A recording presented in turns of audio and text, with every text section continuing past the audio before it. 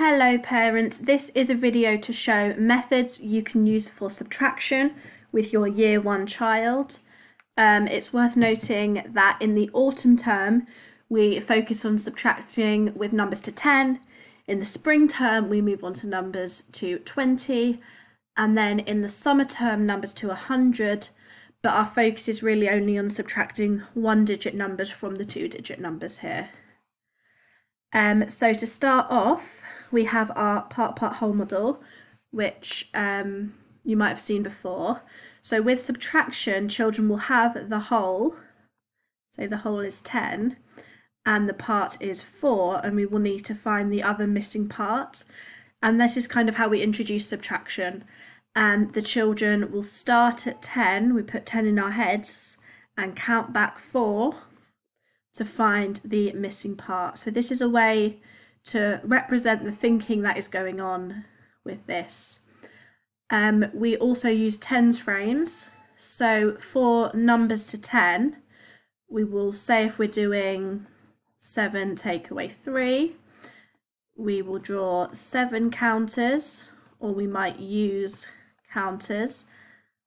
And then we are taking away 3, so it's very visual for them to see.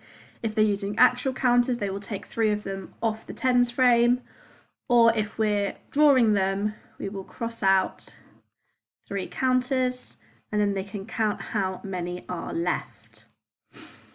We do the same thing with numbers to 20 as well, although when we do this, say we're doing 14 take away 6, so we have our 14 counters as 10 and 4 more, and children will begin to reason that we know that we can take away the 4 and have 10 left, and then we just need to take away 2 more from 10. And we do this just to help them understand more what is going on and the idea of 10 as a boundary and crossing 10. We also use a number line for subtraction. So if we were doing 9 take away 3, we would see that we're starting with 9, so we would circle where we start. We're taking away 3, so we do 3 jumps backwards. So we do 1, 2, 3, and I always ask the children to underline where they end up so they can see that if we take away 3 from 9, we get 6. And just like we did with the tens frame, we can use the number line to show crossing the barrier of 10. So if I do 14 take away 6 again, they circle 14 because that's where they're starting. But we begin to talk about knowing that we'll have to take away 4 to get to 10, and then we'll have to take away 2 more.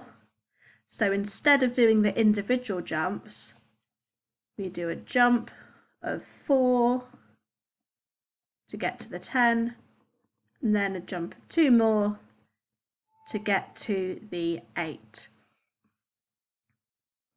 With subtraction, we also talk about finding the difference.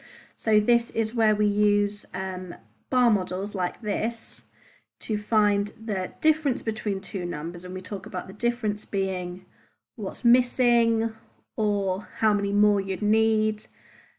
So it's still subtraction, it's just a slightly different way to view it.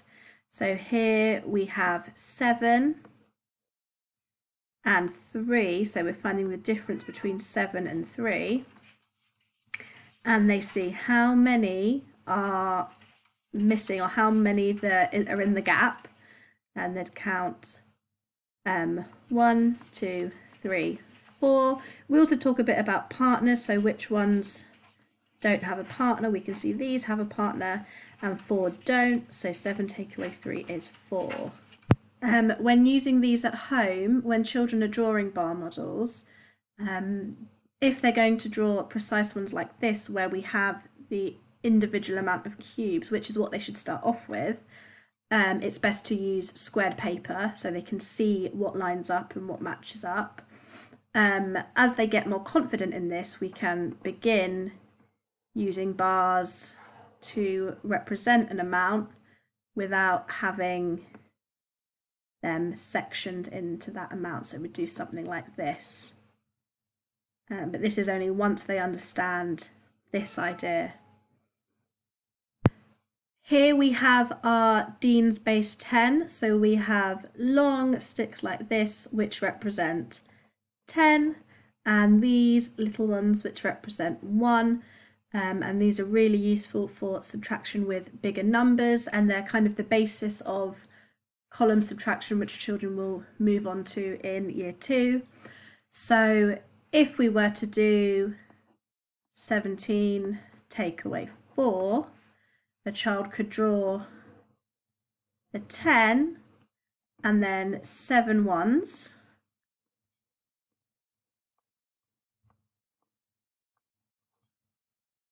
To represent the 17, and then we're taking away 4, and the child needs to understand that we're taking away 4 ones. That's 4 ones. So we'd cross out 4 of the ones, and then they can see that we have 1 10 and 3 ones left, which is then 13. And obviously this can also be used for bigger numbers. For example, if you were to do 35, take away 2, we would have 3 of our 10s for the 30 and 5 ones. And again, the children need to understand that when we're taking away 2, that's 2 ones, that's not 2 10s. They would take away 2 ones, and then they could count what is left, counting the 10s and then counting the ones. Similarly to this, we have place value counters.